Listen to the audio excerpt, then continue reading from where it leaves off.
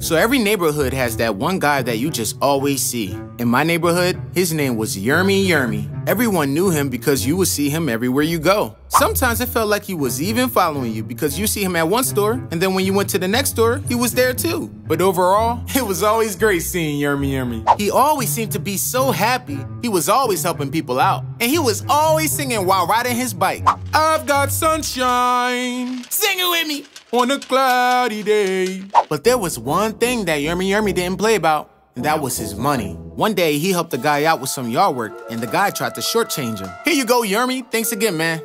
No problem, man. Whoa. I thought we agreed on $5. Yeah, we did. This is only $4.75. My mom serves me right. You're a quarter short. My bad, man. That's all I had. I got you next time, though. Rumor has it that Yermy started chasing a man around his house. Find me a quarter.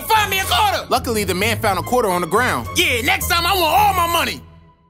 So one day, a guy was moving into a new house, and Yermy was hanging out across the street. Hey, man, what you got going on? Nothing much. I'm just moving in. Oh, all right. Well, my name is Yermy. Okay, nice to meet you, Yermy. No, it's Yermy. You gotta say Yermy twice. Yermy. Oh, I'm sorry, Yermy. Hey, is there anything I should know about this neighborhood? This here is a good neighborhood, but most people don't stay in that house for 1 year. Whoa, why's that? Something about a crazy person always being outside. But hey, man, if you ever need a handyman, just let me know. I'll be around. The guy finally seen the person that hung around the house. And it was Yermy. Yermy will be in a guy's mailbox, sometimes even in his garage. Yermy, get out! But one day, Yermy put together a couch for the guy. Nice work, Yermy. Here you go. Aha, thanks, man. Whoa. I thought we agreed on $5. We did. I gave you a tip. Yermy started chasing him in around his house. I only wanted $5.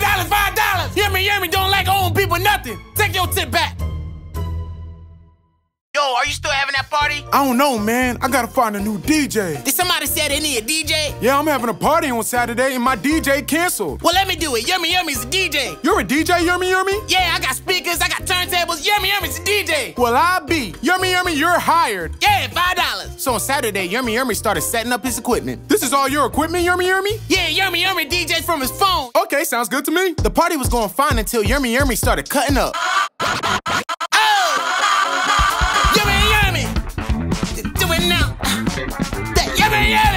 Everybody better do it now. $5. Do it now. That's it, Yermy. You're fired. Well, where's my $5? I'm not paying you. Whoa! With my money. Better give me my money. Huh? With my money. Yermy wants his money. Ow! So as you know by now, Yermy loves making $5. He don't like any amount more or any amount less. Just $5. Yeah, $5. But don't try to get over on him because he'll chase you until you pay him. Where's my money?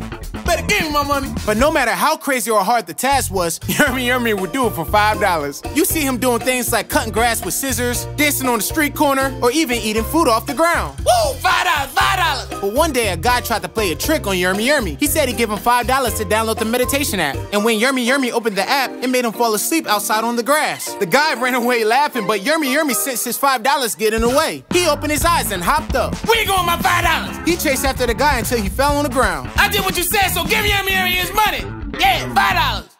So one day, Yermy was sitting in on a studio session. Yeah, I like that beat. Load it up.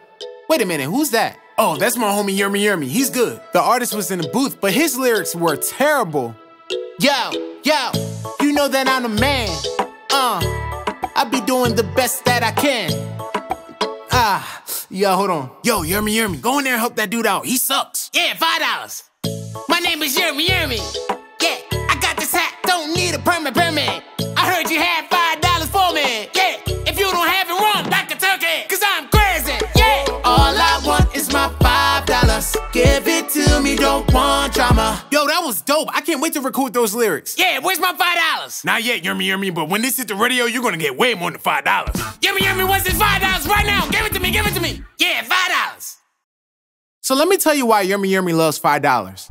One day he went to the flea market with his grandmom, and all of a sudden he seen a hat that he wanted, and it was only $5. His grandma was like, I'm not buying that. And Yermy was like, but it's only $5. But then he got smart and started helping everyone until he had $5. Yeah, I got $5. With the $5 he made, he went back and bought the hat that he wanted, and he never took that hat off. Yeah, $5. So one day a guy asked Yermy to clean out his attic. Do you need anything, Yermy?